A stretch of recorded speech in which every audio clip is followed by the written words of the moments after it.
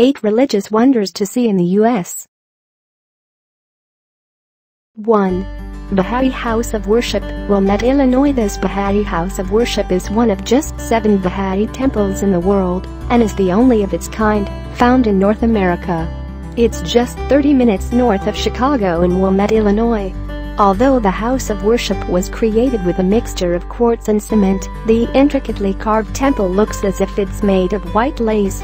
Like all Baha'i houses of worship, the circular temple has 9 sides and is surrounded by fountain-filled gardens. The temple services members of the Baha'i faith, a religion founded in 19th century Persia that stresses unity of all humankind. Anyone is welcome to visit the space. Its auditorium and gardens are open from 6 a.m. to 10 p.m. every day, free of charge. We don't ask what your religion is, we don't even care, the temple's summer tour coordinator, Gwendolyn Claiborne, said. It's a place for people to come and meditate and pray and just get in touch with their spiritual sides.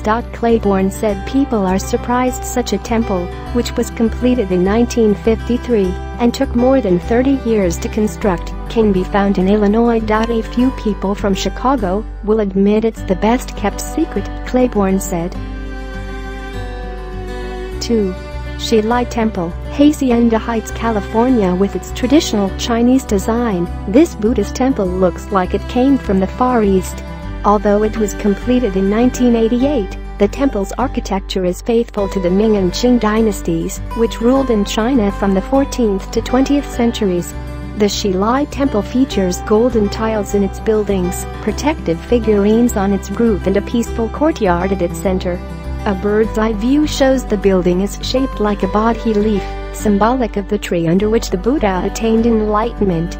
Inside the temple, an art gallery includes both Eastern and Western paintings, ceramics, photographs, and Buddhist artifacts. People come here and say, "I don't know, I'm in Southern California. It seems I am in another part of the world," said the temple's director of outreach, Miao Shi. The temple is open from 9 a.m. to 5 p.m. every day, free of charge, and tours are offered on weekends.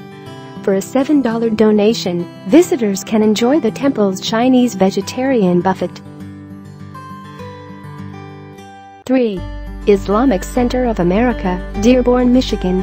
Although it is a modern mosque in Michigan, inspiration for the Islamic Center of America came from venerable houses of worship in Turkey, India, and other countries.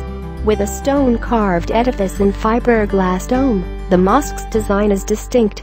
Inside, visitors will find crystal chandeliers, imported granite, and a prayer room decorated with Islamic motifs and calligraphy of Quranic verses created by a Lebanese artist. The 65,000-square-foot facility services nearly 5,000 families in a city with one of the largest Arab Muslim populations in the United States. This site has only been open since 2005, but the Islamic Center of America has been serving America's Muslims since 1962. Guests often are impressed with the mosque's beauty, but what they are most awed by is the center's openness, said Qasim Ali, the center's executive administrator. What people are kind of surprised about is we are so open to visitation and dialogue and collaboration, he said. I think they think we're a closed organization. They find out who we are, and the fact that we have an open house. The Islamic Center of America is open to visitors from 9 a.m. to about 11 p.m. daily, and free tours of the facility can be scheduled on its website. 4. Memorial Presbyterian Church, St. Augustine, Florida. Memorial Presbyterian Church may be beautiful, but it's the story behind the building that often touches visitors the most. The church is dedicated to Jenny Louise Benedict, the daughter of tycoon Henry Morrison Flagler, who built the church in 1889. Flagler had always had a special place for St. Augustine in his heart, investing heavily in the city after visiting with his first wife, Mary. And when his beloved daughter died after complications from childbirth, Flagler knew the Presbyterian church he was planning to build in town would be erected in her honor. Flagler, along with Mary, Jenny Louise, and his granddaughter, Marjorie, are all entombed at the church. The structure's detailed design draws influence from the churches of Europe, including Venice's St. Mark's Basilica. It features wood-carved walls, stained glass windows, a peaceful sanctuary and a prominent dome that inspires guests to lift their eyes toward the heavens. People walk in, and they see a little piece of Europe, church historian J. Smith said.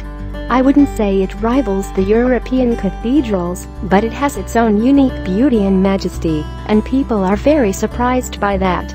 Smith said people must remember to appreciate the rich history of Memorial Presbyterian Church and the city that surrounds it.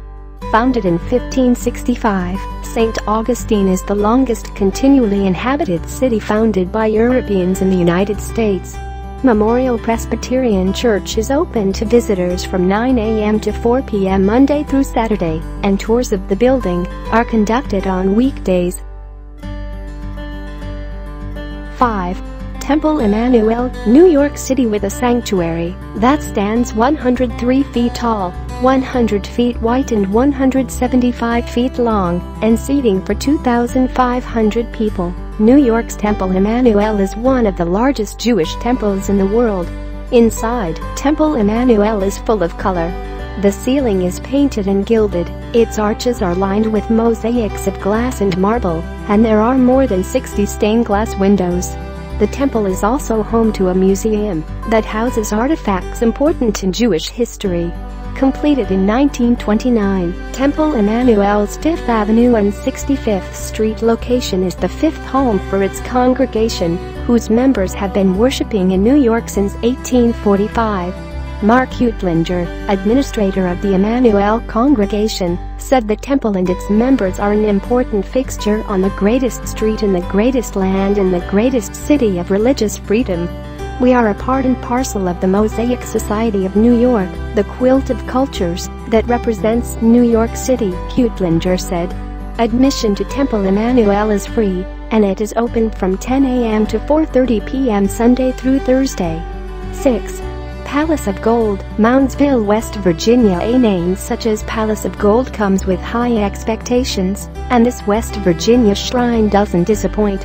The Indian-inspired palace is expansive, with marble floors, crystal chandeliers, stained glass windows, wood-carved furniture and walls covered in leaves of 22-karat gold.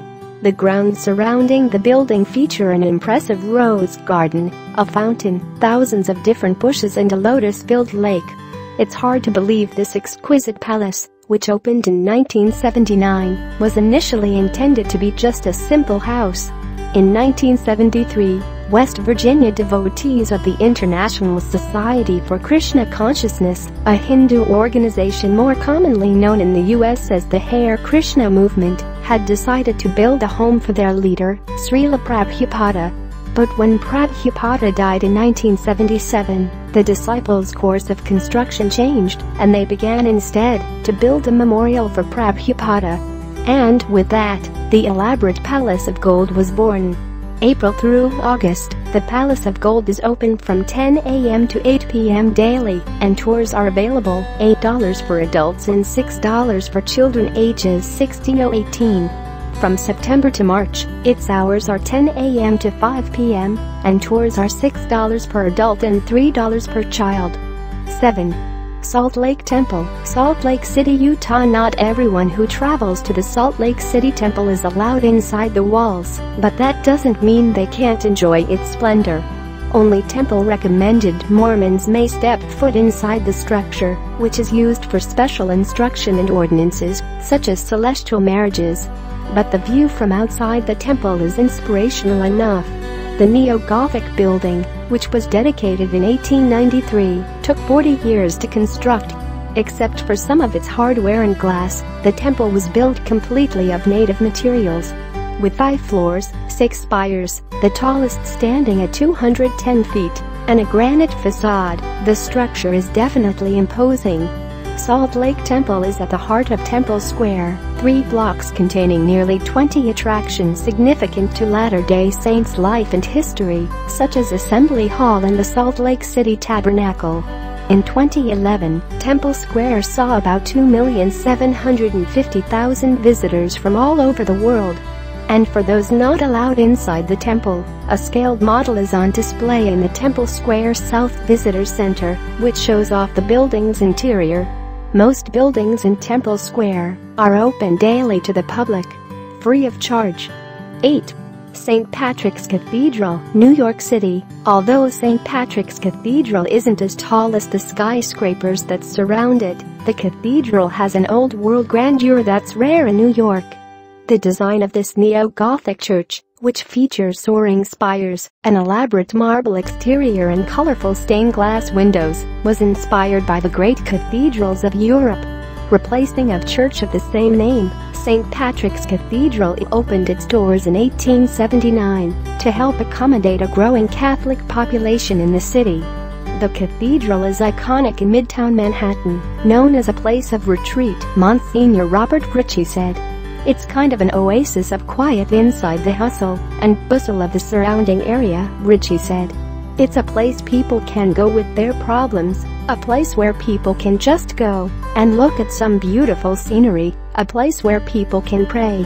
Open from 6:30 a.m. to 8:45 p.m. daily, the church welcomes visitors. Free guided group tours can also be scheduled during weekdays.